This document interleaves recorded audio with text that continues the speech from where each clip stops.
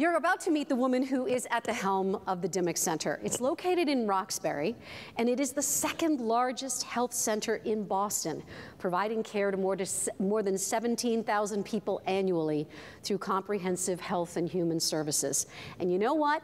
The Dimmock Center is also the largest employer in Roxbury. So what does it take to do this job? Beyond her experience as a physician with a medical degree from Brown University and an MBA from Johns Hopkins, the president and CEO of the Dimmock Center is a dedicated wife and mother who is also a charismatic leader. In fact, she was recently recognized as one of the top 100 most influential people in Boston by Boston Magazine. And for women of color, she's living proof that obstacles can be leaped over. Dreams can come true if you breathe life into them and you don't accept no for an answer and you show passion and purpose. Please join me in welcoming my very good friend, Dr. Myechia Minter-Jordan. Hi, how are you? Good. Whoops, we got our cords all tangled up for just 1 second. Okay. Welcome to the Massachusetts Hospital Association's Leadership Conference. Pretty cool, huh? Yes, thank you for having me. I was so excited that you could come because you're so busy I can never get in touch with you. I have to go through like 3 layers of people to talk Team Myechia. I have to talk to Team Myechia. You know, when we first spoke to one another, you had just taken on the job as CEO of the Dimmock. You'd been the chief medical officer. Mm-hmm. As you look back on these last 5 years, what has been the biggest hurdle for you to overcome? I think one of the biggest hurdles was making the transition from really being a physician and being in the one-on-one interactions with patients to thinking more about a very broad system. And I think additionally is really amassing the right team that would support all of the work of the organization and leveraging that team to move the organization forward. Dimmock has an incredible history that I'm sure we'll be able to get to. Sure. So there were some big shoes to fill, and so those were the things that I think worried me the most in those first 5 years. I'm gonna guess that there was probably a moment where, you know, you moved into that corner office and then they shut the door and you sat there and said, oh my God. Really? Yeah, exactly. Like medical school, business school, they don't prepare you for, oh, now you have to raise $16 million for this building. So really trying to understand and being able to give voice to and represent all that Dimmock is and stands for to very different groups of stakeholders was something that I really had to wrap my mind around. Well, you know, when I introduced Myechia, I said that it is a national model for comprehensive health and human services. Tell me what sets you apart and why people want to copy what you do at the Dimmock Center. So I think what sets us apart is an incredible history of female leadership. Beginning in 1862 is the New England Hospital for Women and Children, which was started by female physicians at a time where they were not able to learn at other medical schools. First nurse in the country practiced there, Linda Richards, trained the first African-American nurse. So you have all of these important aspects of female leadership. Then moving into a community health center in 1969 and really thinking about what does the community need, and developing behavioral health programs, early education programs for children and their families, and then the health center. So there's this 9-acre, 9-building beautiful campus in the heart of Roxbury that represents all of these comprehensive social services that really distinguishes us from other community health centers, and quite frankly, from what I thought a community health center was before I got there. You know, I remember the first time I came to visit Myechia, and you go through Roxbury, and then you kind of go, there's these like pillars, and then you go up this hill, and you're in a whole different place. You even got a daycare center there. How many children are on campus? So we have about 500 children on our campus every day from 0 to 5, which you would never expect. Isn't that crazy? And when you think about a community health center, and coming from academia, I had this idea of a community health center being this one building where everything looked kind of poor and the physicians weren't that well trained, and had all of these notions that completely were blown out of the water the moment I stepped onto our campus. one of the parts of this campus has to do with substance abuse. Yes. Let's talk a little bit about the opioid crisis from your perspective, because I know that you've been part of some of the governors and the mayor's boards on this crisis. Yes. As a doctor, as an administrator, where are we with this epidemic?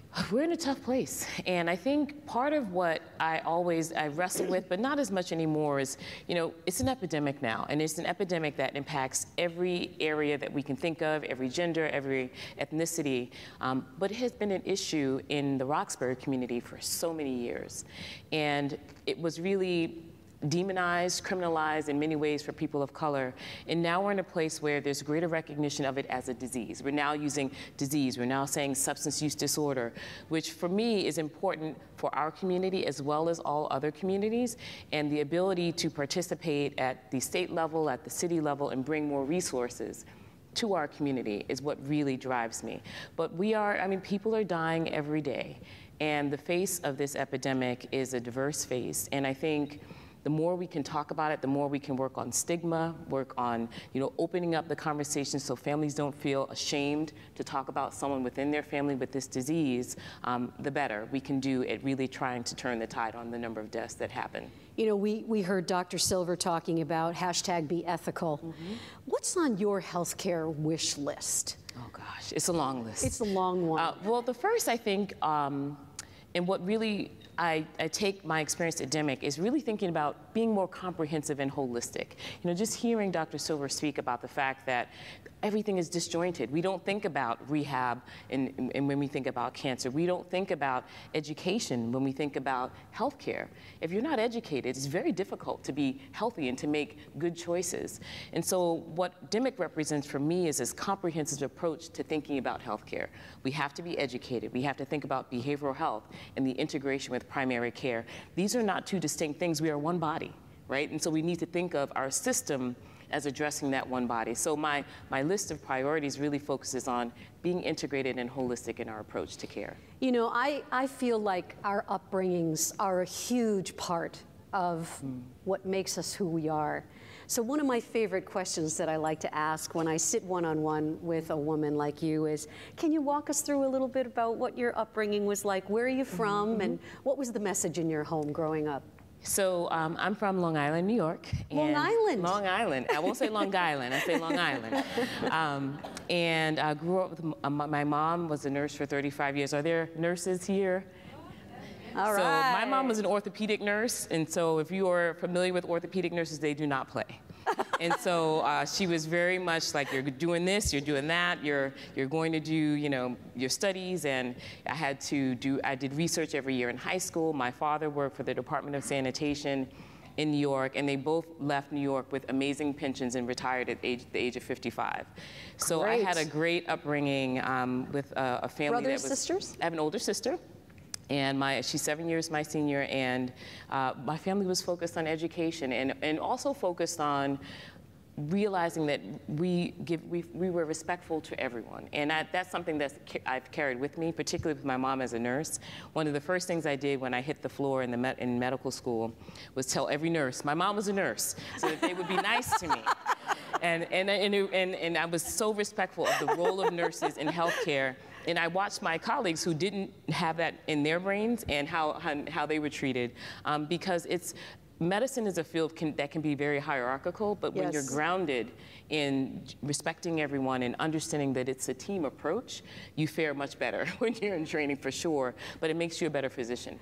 I hope you'll share with us a story that you told me in a recent interview about your graduation from medical school was a pretty big deal. Yes. In fact, the whole family showed up. Everyone. Tell us about that day. I think we took up the entire venue at No Brown. one had gone to medical school, obviously. No one at that time had gone to medical school. My mom's a nurse, so it was a big deal. And what it was, and beyond my family, the staff in the hospitals, the people that looked like me were so supportive. And so it was this day of just jubilation and pride.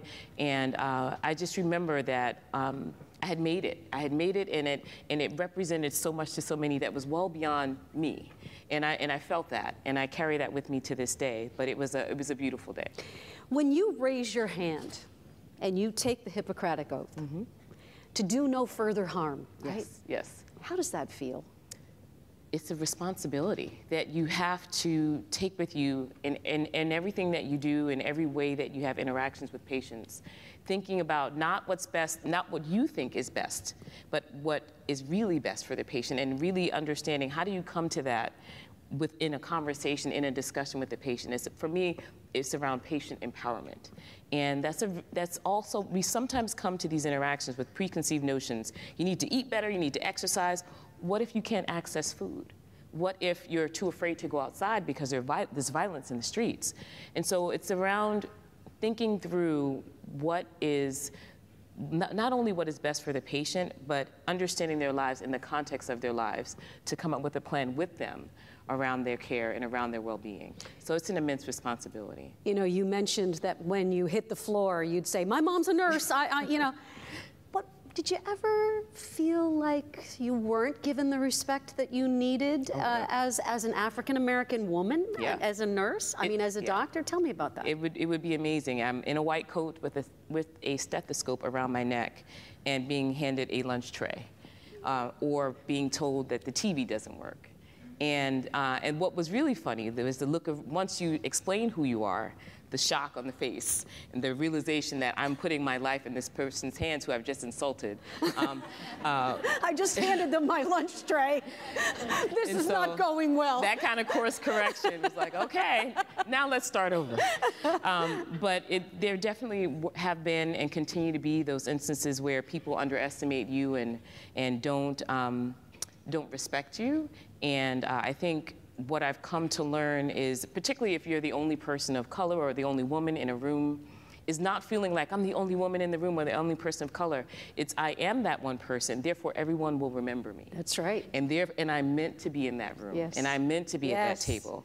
And really turning my own thinking around that such that it becomes I'm empowered in that way. And you know, when you're in a situation like that, you can't stamp your feet because that's not going to solve anything. But like you said, you have to then be the role model. That's right. That's right. Do you miss the patient doctor contact, the one, because you're a pediatrician by internal medicine. I'm an internist. Okay. I do, and I did not. Because I really want you to be my doctor all the time. I love kids, but the parents are tough. But no, I do miss those one-on-one interactions with patients. But I think about the fact that I have the opportunity to impact a larger system, and I often, having practiced medicine and now being in the role that I am at DMEC, I often see my old patients and they say, Dr. Jordan, when are you coming back? But for me, but I made the system better. I've brought new programs and services for the community. So I balance it with that, but I often do really miss that. What is your leadership philosophy? My leadership philosophy, so I really try to govern myself by 4 values: transparency, respect, accountability, and communication. And it took me a while to come to those values and to understand what they mean in practice. But when I communicate them, it's made me a much more effective leader because people know what to expect. If I feel like I'm not getting the information, they understand, well, we've got to get Myechia the information she needs. Or if I feel like there isn't an environment of respect, where I'm trying to work towards that. So I really try to govern my leadership in that way and try to model that as best I can, both at work and at home. When we first saw each other this morning, we were sitting with Dr. Silver, and she was giving us a little update on her kids, and we all know about that. And you were mentioning your girls. Yes. 6th grade and 8th grade. Yes, that's right. That's a challenge. It is a challenge. Talk to us a little bit about your daughters. And also, you know, I think it's BS. It's very difficult to balance being a doctor and running a health center and being a fantastic parent. But we're pulled in a million different directions. Give us a snapshot of your home life. You do the best you can every day. So as an example, this morning, my 11-year-old is meandering around, doesn't know where her glasses are. Doesn't have a jacket. My 13-year-old is looking at herself in the mirror for God knows how long. So you wake up every day just trying to balance schedules. My husband is fantastic, but trying to think about all the things that need to be done, trying to check in with your kids, getting them off, and I do drop off, so getting them off on time, and then working throughout the day and getting home and then checking in again. And if I can do that, I feel like it's been a pretty good day, even no matter what time I get home. And I, talk about my day, I talk about the struggles and try to keep it very real with my children. And I think because my husband is a special education teacher and I'm in the field I'm in, they understand the importance of giving back. And I try to bring them into the things that I do so that I'm developing that culture within them. They're very privileged. They didn't grow up. Even as I grew up middle class, I think they're privileged in other ways. And so trying to keep them humble is important, and trying to make sure they understand the importance of the work that we do and the work that I hope they will do. Whatever they do, I want it to resonate with them and have value. You know, I remember I was a single mom for 15 years. And I remember a very wise woman talking to me one day and saying, you know what, Candy, you just do the best that you can. Because I was always trying to compare myself to, you know, moms who were able to be blessed to be home all day, and that's hard. Oh yeah, I don't do that. But that's a very powerful message for our daughters, isn't it? It is. And I admit when I make mistakes. Yes. We had to develop some rules. You're on the phone when you get home, Mommy. Okay, we're going to make this rule. When I walk in the door, I'm not on the phone until you go to bed.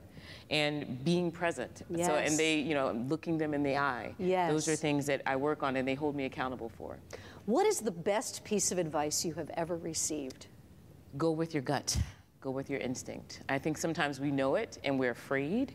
And the more that I've done that, I've been more right than I've been wrong. And so I think just leading with that and really believing in yourself so that you feel okay with making decisions in that way. You know, I'm so grateful to you and Dr. Silver for sitting here, taking time this morning to share your stories. And overcoming obstacles is a big part of some of the questions we always ask on this program. How do you get around an obstacle in your path? I try to see past it. I try to think about, once we get through this period or once we get through this issue, then what? And I feel like someone said that to me, some leaders see the way out. So I'm always figuring out a way out.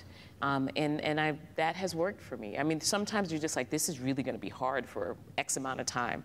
But on the other side, it's going to be okay. And it's just a phase, it's a period of time. And so I really think of things in that way, and it served me well.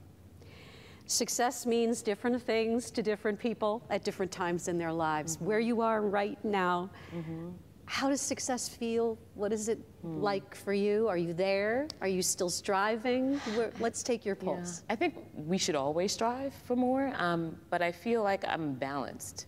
My kids are doing well. I love what I do every day. Even on the worst days, I go home and feel like I did something that helped somebody today. And so I think as long as I feel that way, I feel successful. And I've achieved a lot, but I think there's a lot more that I could achieve with always having the right intentions and the right moral compass. And so I think that's a good place to be. Let's hear it for Dr. Minter Jordan. Thank you. Thank you so much. We're doing really well for time. Can we field a couple of questions, please, from the audience? Anybody? Right up here. Thank you. And over there, too. Yay. Please tell us your name. Maggie Carey. Thank you so much. I'm with UMass Medical School, and I work closely with Mass Health. Do you have the bandwidth, and is there space with the population you serve to help with the integration of mind and body? And how does that happen? And when it doesn't work, what do you do? So we're fully integrated in terms of our behavioral health and primary care practices. So any patient that walks into the health center, whether or not they're walking into pediatrics or OB or adult, is fully assessed for any behavioral health needs they have. Our teams are fully integrated and co-located. We're on the same medical record. So we're doing that. We've also, in the last 2 years, integrated substance use disorder services. So that's the way that we now practice. And we're also screening for all of the socioeconomic impacts, whether or not it's food and housing. We're screening for that as well, and have resource coordinators integrated with the teams. Part of what we're doing now, particularly in our residential programs, is bringing in more mindfulness work. We do with our women's, we have 4 residential programs on our campus, housing 22 men or women in each. And we have mindfulness practice within each of those programs. We have yoga classes for our residents as well. So, and yoga is a big piece of my life. It's the way that I stay sane. So and we have boot camp for our men in the men's program. So I really do try to practice what I preach. So we do a lot of that work. And I think that's one of the distinguishing factors about our model. Thank you for that question. Good morning. This is terrific. My name's Maureen Johnson. I'm from Beth Israel Deaconess Milton Hospital. Can you talk a little bit about health disparities and how you see us addressing those and changing those and being good community partners and the work that you're doing in this space? Thank you for that question as well. I think the first step regarding health disparities is the data, right? So there are different entities. I'm on the board of the Boston Public Health Commission. We have a lot of data around disparities, but what I found is insurers don't always collect that data. Hospitals don't always collect the data, although it's out there from the city and state level.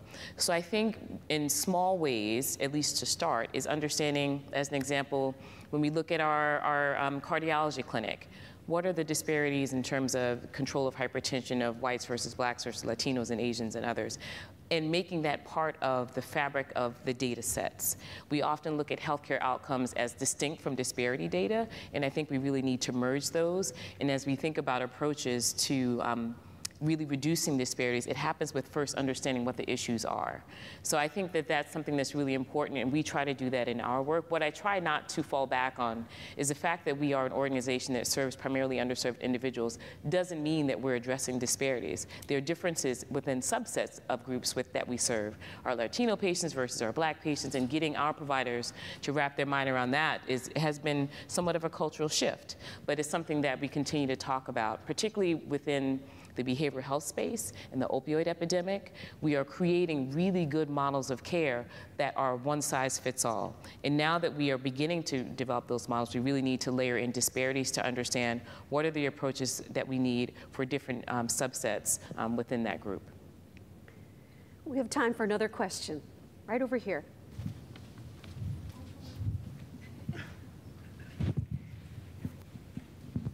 Hi, Maria Hood, Partners Healthcare, and I'm really glad that I'm here today. I was wondering, in terms of, you had a great role model, your mother was in healthcare, and what can we do in terms of the whole STEM education, but bringing that to some of our underprivileged minority youth girls that don't have some of those role models or access to some of the different opportunities? So I'm really blessed to have opportunities to speak at different schools and middle schools, and I think it's bringing those role models in. And there are so many physicians that or providers at every level, and I also think that's very important. Not everyone has to be a doctor. So thinking about, medical assistants, nurses, giving them the opportunity to go to a middle school or to a high school and speak works wonders. It's amazing the questions that the kids come up with. They're so excited to have you there and to see you there, and that didn't happen for me. So I think trying to work within the hospital system and putting that question out there to the various groups within to say, would you like to speak at a school, and creating a partnership with the schools in the area is a really great way of introducing STEM at an early age and the possibility of careers in STEM to young girls. Let's hear it for Dr. Minter Jordan. Thank you.